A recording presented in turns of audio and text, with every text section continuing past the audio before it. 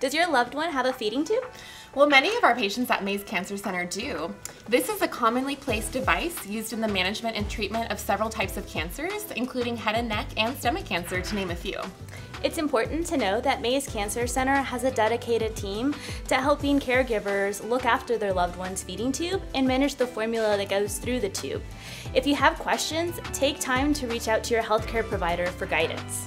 As a caregiver for somebody with a new tube, it can be really important to ask them what challenges they're facing with their feeding tube.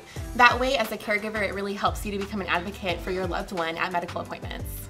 Sometimes a person with a feeding tube can't eat, and some caregivers have mentioned that eating a meal in front of their loved one has made them feel guilty about eating and enjoying their favorite foods. Well, as a caregiver, it's really important to prioritize your own needs as well. So just make sure to prepare your own meals, enjoy your food, and really ask your loved one how they would prefer to set up meal times. This can really help to get the patient used to taking care of their nutrition and just seeing how they would like to set up their meals. And remember, there are so many special ways to enjoy time with your loved one. It can be helpful to incorporate walks and other outings to spend that time. Remember that a feeding tube can be an amazing and life-saving tool.